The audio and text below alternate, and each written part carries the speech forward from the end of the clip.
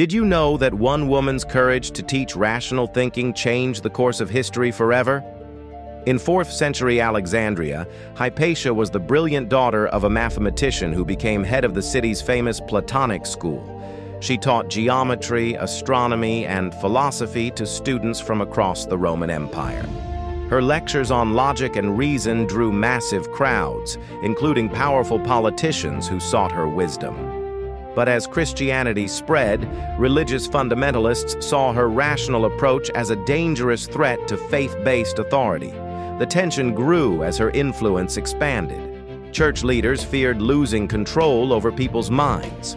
On March 415, a mob of zealots dragged her from her chariot in broad daylight.